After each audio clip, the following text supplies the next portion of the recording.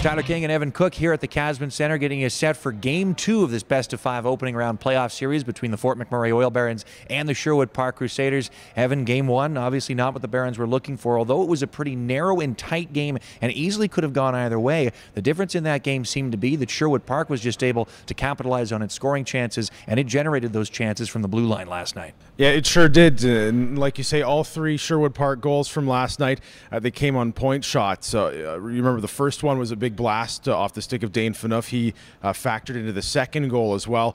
A nice tip by Maltby in front. And then that third goal as well, just a point shot through a screen that got through. So you knew that that was going to be a way that the Crusaders were going to try and generate offense by sneaking those shots through, and they were successful last night. So obviously shot blocking and net front defense are going to be a big key for the Barons tonight. But on the offensive side, it's not like the Barons were stifled. I mean, that line of Trent Lofthouse, Jetlin Houcher, and Adam Durkee got right back to work as three forwards who can generate. Curtis Hunt mentioned he'd like to see, obviously, four lines starting to contribute, but the Barons certainly had their chances if they can just finish on some of them, especially, I think, wrist shots from the slot, on which they had a few taken away by Zach Klassen. You might be talking about a different game tonight. I think you're right on that one. You know, the Barons had their opportunities in front of Klassen. There were, I mean, I can think back to, you know, at least three opportunities last night where a guy had the puck right at the top of the slot and just couldn't beat Klassen, you know, in tight.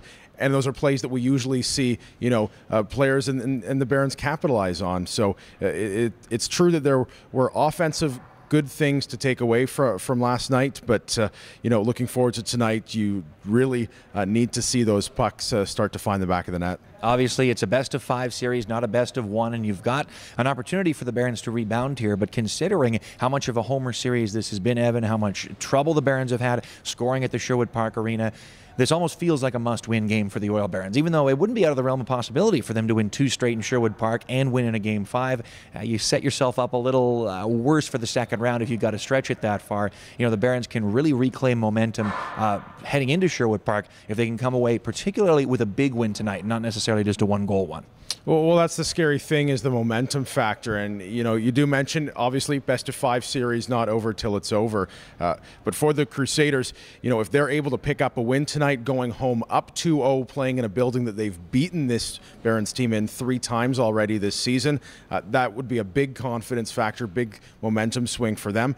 You know, for the Barons, if they can pick up a win here tonight, it's all tied up at 1 game apiece. Of course, 2 of the next 3 games will be played in Sherwood Park, so there's that factor. You need to pick up a win there. But Barons, yeah, pretty close to as much of a must-win game as they've had all season, to say the least. Finally, Evan, I mean, for a Thursday night, wasn't a bad crowd last night considering the timing, and they really got into it. We had chants going throughout the night. The crowd made a lot of noise and really tried to will their team back into a game where they didn't hold a lead at any point. Tonight, because it's a Friday night, we're probably expecting a few more people, and if they can bring over the same level of energy, that's what the Oil Barons need and what historically they've been able to use to really get the upper edge when it comes to playoff time. Yeah, it's absolutely true. You know, it's funny, you talk to so many ex-players and you say, what do you remember about Fort McMurray? I remember the crowds in the Casman Center getting on me when I came into town, right? So that crowd factor is certainly huge, and the crowd brought it last night. I'm excited to see what the fans tonight might have up their sleeve to get loud and make some noise in this barn, because once it gets rocking, it comes